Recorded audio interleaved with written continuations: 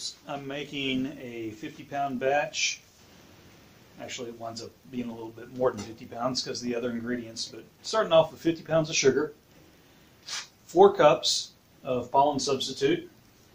I put that through a kind of a coarse sieve, a flour sifter, to break it up so that any larger chunks I can just push through with my hands and break those up so it all gets proper moisture throughout it. And any other debris ends up on top and I just toss it. Alright, 4 cups pollen sub. Then we add 1 cup of sugar. Then we add 1 cup of salt. You can use sea salt, Himalayan, whatever. Basically, just add minerals in here. The bees like salt water. They like chlorine water. Salt water is chlorinated water. Chlorine makes up one of the components of salt. But then we're going to add in 4 cups of water. Actually, 4.5 cups of water. It winds up being a little bit moist, but we're going for a consistency that's about with a damp sand. We're going to put them in these brownie pans. This 50-pound batch makes about 11 to 11.5 of those brownie pans for these winter bricks. So, 4.5 cups of water, 1 cup apple cider vinegar. So I'm going to go ahead and mix this up for a moment while I get my moisture things ready.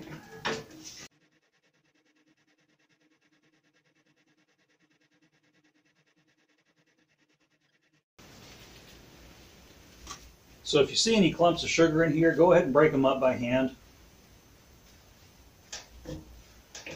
We've got our dry ingredients pretty well mixed up. The color of the pollen sub in here is pretty consistent throughout the entire mix of sugar, salt, and pollen sub. We've got 4 cups of water, 4.5 cups of water. I'm using hot water out of the tap. 1 cup apple cider vinegar.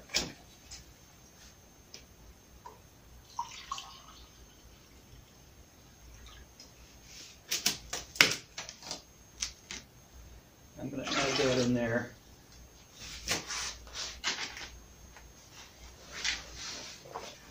And I'm going to add my moisture in slowly so that it doesn't just clump up in one area and then you have dry areas that don't get moisture.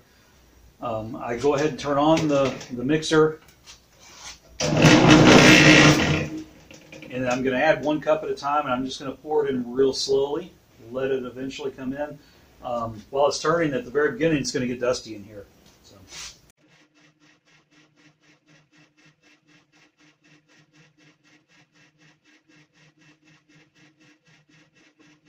Turn this off for just a second to speak, but I'm going to let this go for maybe 10 minutes or so.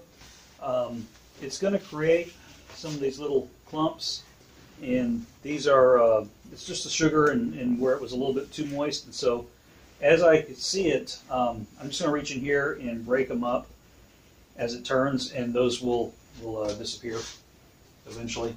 I'm going to use, I had been using a metal scraper, but I use a plastic scraper now, a little putty knife. If any bunches up on the edges, and just kind of scrape that out so it doesn't stick to the walls. And then I'll do that again before pouring these into the mold.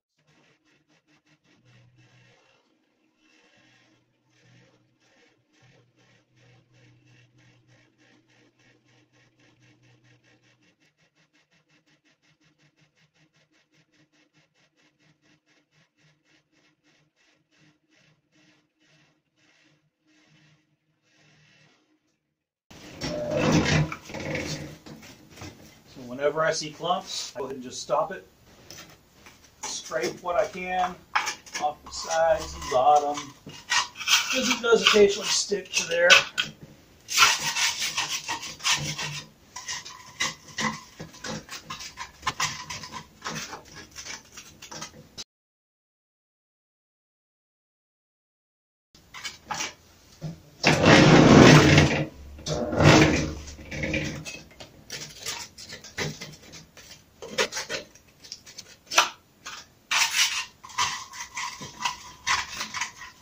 may cut this back on the moisture by about 1/4 cup on my next one. So I'm going to go 4 1/4 cups instead of 4 1/2 cups.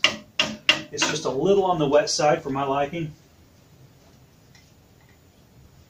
but it allows it to become a pretty hard brick once it dehydrates out. So otherwise it might be a little too crumbly. So I'm going to let this go just a few more minutes. There's quite a few of these little bitty sugar snowballs here. So we're going to let those go and break up as we see them.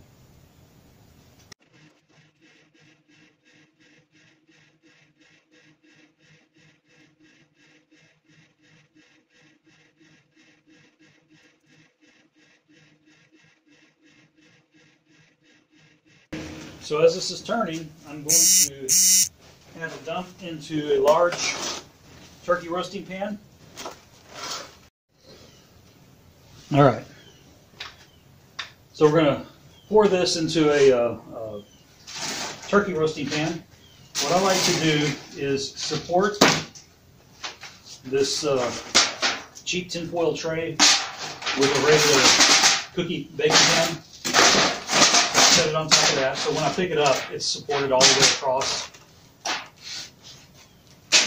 and that's going to be our mold for the sugar bricks.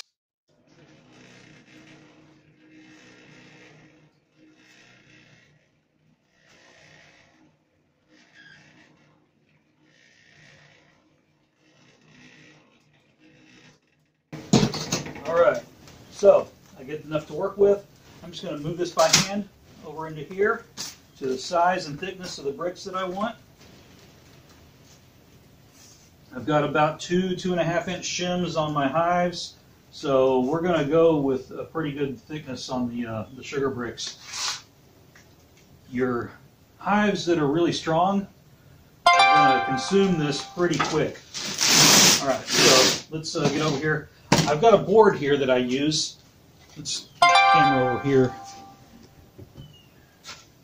All right, so I've got a board that fits the size of this pan.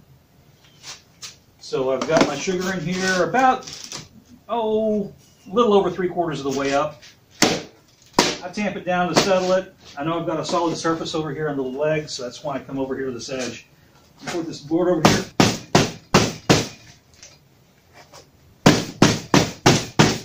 Smash it down.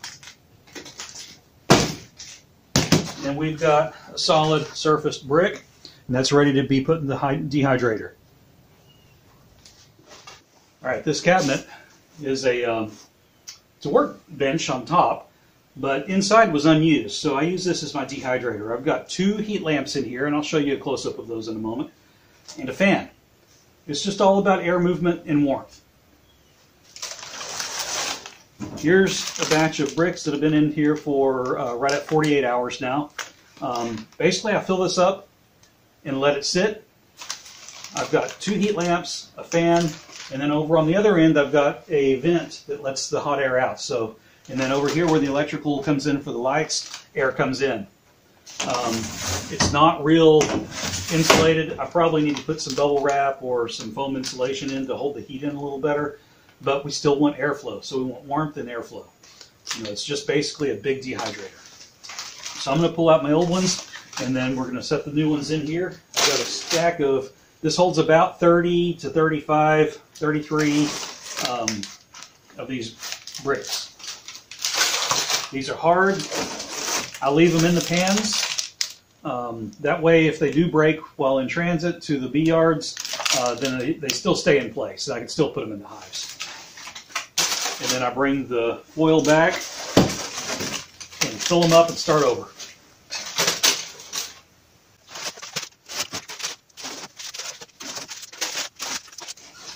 Like this one, just pulling it out, it cracked. That's not a big deal. And it was probably a little on the dry side when I made these, so the drier they are when you start, the more it's going to crumble. So your moisture level a little wet on the damp sand is okay. All right, we're going to go ahead and set this in here. Like I say, I used the cookie tray here. It helps support it. I'm going to set this in the top rack, and then as I fill this up, I'm going to fill up this side and then move over to this side with my next batch.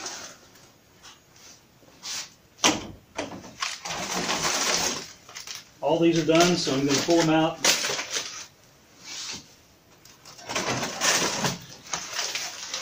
This door opens both ways.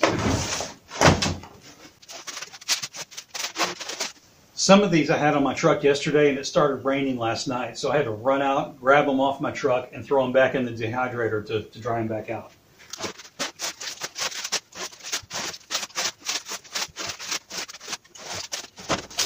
All right, so complete ones. This cabinet was not full, but I had 1, 2, 3, 4, 5, 10. I had about 30. I think those are 3 stacks of about 10 each, with some crumbles in there that I put on my Easy Nukes. So here's the inside. It's just 3 wooden racks, real easy, homemade, inside a cabinet. There's the exit vent for the hot air that rises. The fan circulates the air. It is warmer down on this end where the heat lamps are. Let's open the door and show you. All right, so on this end we've got 2 heat lamps and a fan for circulation. And then there's our first one of this batch for today that is getting ready to start dehydrating down. So I'm going to close this up, get the rest of mine put into molds, and get them started to dehydrate.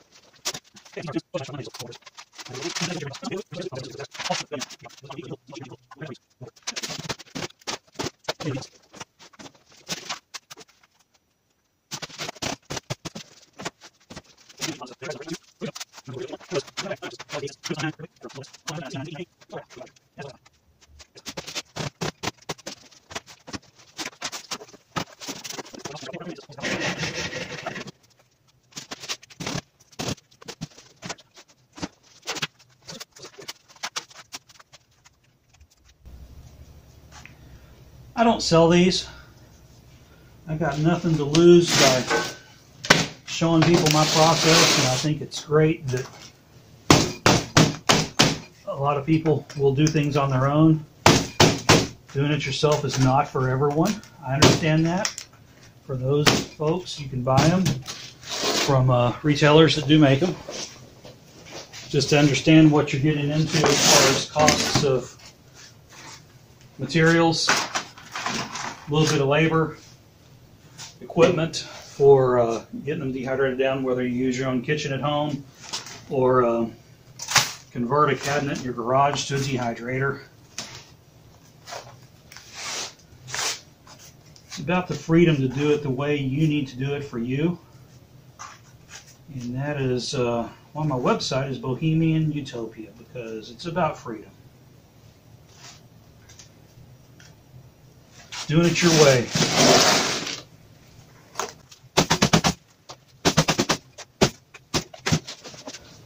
All right, I've already got 11 made from this batch. I think I'm going to use a little thinner than I normally do.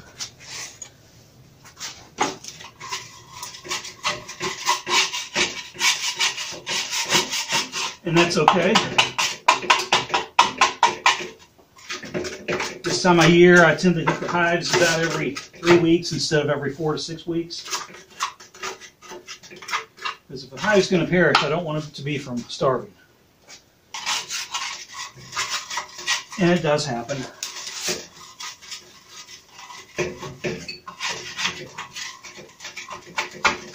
the south, where I'm in North Texas, but we very much have a climate here that's not as nearly as brutal. So the bees are more active during the winter than they would be up north. And so when they're more active, they do consume more food, so we've got to keep them fed. People think, oh, well, they're not eating anything in the winter. Yeah, they do. They need to have either the winter stores of capped honey nearby, or possibly open nectar, which is easy for them to consume. That's the first thing they're going to consume, is the open nectar that hasn't been dried out yet. Capped.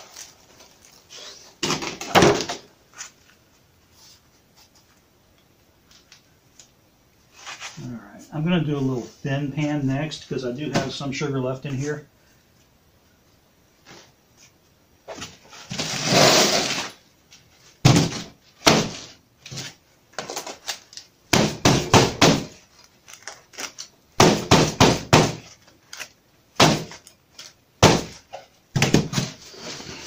Alright, so this batch so far is made 12-ish, a little bit thin.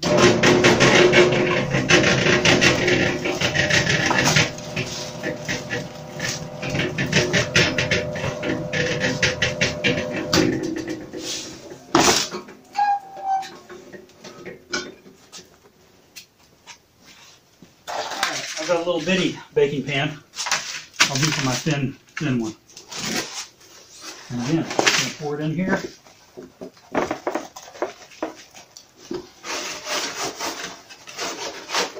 Sorry, I was facing that away from the camera. I'm right-handed, and so it's easier for me to work with my hands that way. And we're just going to thin that out so it's pretty level-ish. Ends maybe a little thin. Okay. And again, we're going to tamp this down.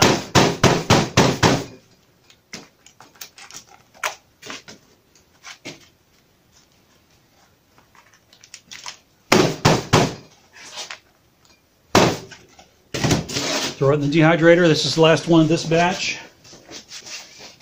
I'm going to make one more batch today. And I'm just about out of sugar and have to make an inventory run. So that's basically how it's done. Those will sit in there for the next day that I'm able to get out into the field. It rained last night, so I anticipate probably at least 2 days before I can get out into a field. That's why I'm going ahead and making these now, so that they'll be dry in 2 days and ready to put in the hives. All right, guys. Thanks for enduring this in my garage moment, so you can see a little bit of what I do. And this is wintertime. You know, there's still plenty to do. I've got stacks of thousands of frames that need to be repaired. I've got thousands and thousands of foundations that need to be cleaned and then re-waxed. I'll do that later and get ready for spring. Wintertime is not necessarily a time to hibernate. All right, guys. See y'all.